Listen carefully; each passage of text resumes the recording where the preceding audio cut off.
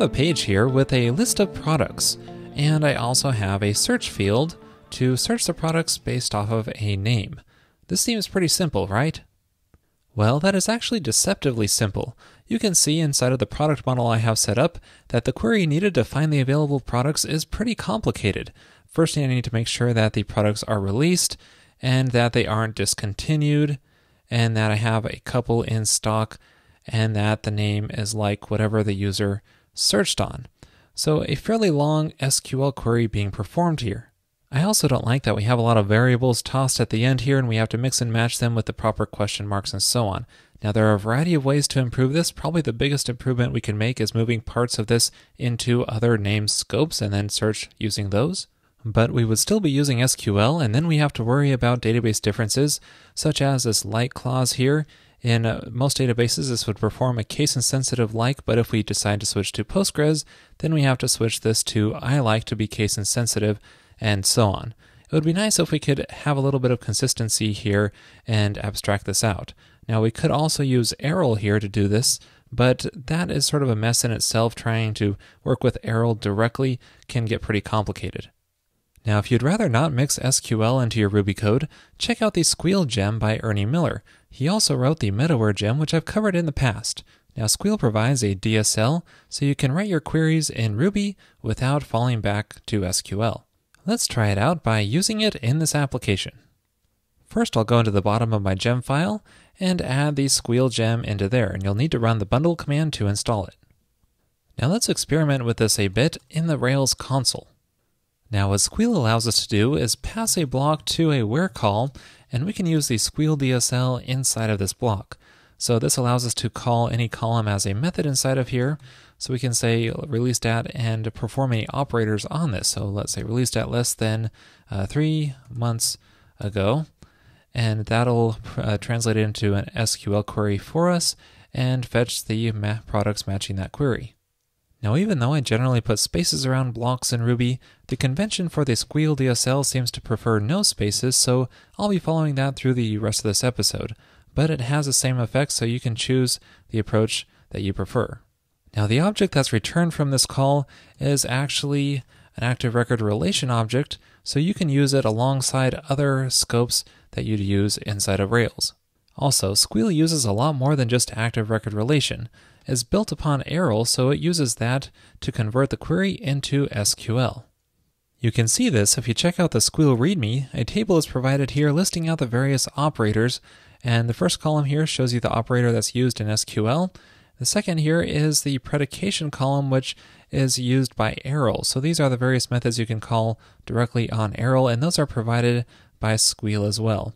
And the operators and aliases are specific to Squeel, but it's just a convenient way to generate queries. So instead of using the less than operator that Squeel provides, we can call the Arel method directly, LT, and that will perform the same less than query. Another thing that Squeel provides are and or operators for combining multiple conditions. So in addition to this released at clause, let's also require that the product's price is greater than 20. Now when doing this, it's important that you wrap the clauses in parentheses, so that way Ruby understands the precedence properly. And there we go, that found the product matching those two clauses. Now what I really like about this is it makes the OR operator really convenient to do. Otherwise an active record is pretty tricky. So just use the pipe symbol for an OR operator and that will find products matching either one.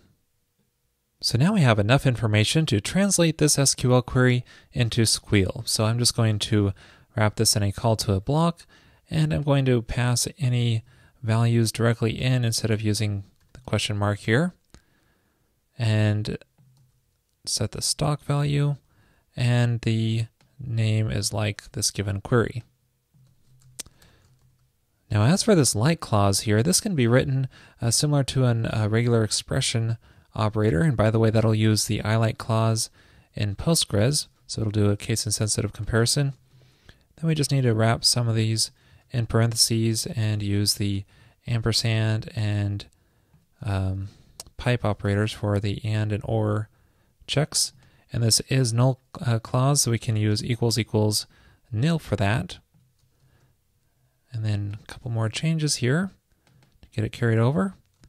And there we go. We've successfully written this in Squeel instead of SQL. Now I think this is arguable whether it's really any cleaner than SQL, but one thing I really do like about this is that the values are inline directly in the query instead of being all at the end of this where clause. Also, keep in mind this is just Ruby code we're dealing with here, so we could just expand the block if we wanted to and split this up into multiple lines, maybe clarify things a little bit like that. We could also use variables and then merge them all at the end if we wanted to. So now we can see if that Squeel query works properly by performing a search, and we get the exact same results. Looks like it works. Now it's important to be aware that Squeel uses instance eval when it calls this block. So that means the current context in here, self, will no longer be the product class, but instead is a special Squeel DSL instance. This is how the DSL works with calling column names as methods like this. But what if we want to call a class method inside of our product from inside of that block? So let's say make a low stock method here and call low stock from inside of here. Well, let's try this out by reloading this page, and it doesn't work. We get an SQL exception because Squeel interpreted that call as a column name. You can see I just put the low stock column name directly in the conditions query. So how do we get it to call the method instead? Squeel has sort of a neat workaround for this problem. If you make a call to my and then pass in a block, whatever's inside of here will be evaluated in the original context, so in this case, the product class. Now reloading this page, and our query works again.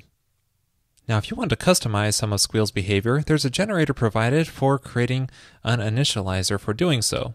Just run this command to create it.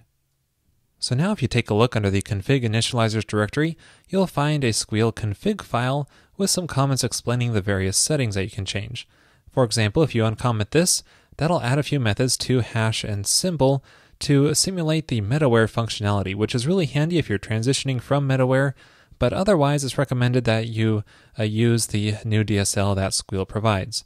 And you can also add some aliases here as well.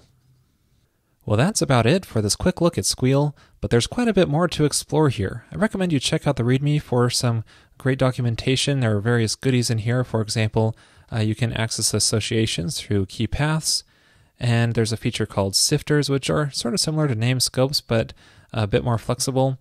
And there are subqueries you can do through Squeel and joins, and even function calls, which I think is pretty awesome to be able to do that in Ruby and have it evaluate to an SQL function call, and even SQL operators. So a lot of goodies in here. I recommend you check out the README. And if you're feeling adventurous, you could take a look through the source code. The Squeel DSL file is a good place to start. This is the object which gets evaluated from the block, and you can see here how it's turned into a blank slate. That's sort of kind of a cool trick. And various methods that you can call from inside of that block, and the method missing call to see how that works to handle the Squeel DSL. All in all, Squeel is a really neat project. For me personally, I'm pretty comfortable with SQL, and I don't know if the query improvements are big enough to always warrant its weight, but if you'd rather work with Ruby than SQL, definitely give it a try. You might like it. In this week's Pro episode, I will show you various ways that you can rewrite a long SQL query using only Active Record and Arel.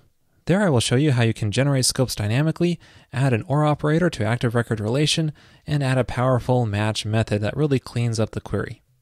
To watch that episode and all other Pro and Revised episodes, just head on over to railscast.com/pro and then sign up there for just $9 per month.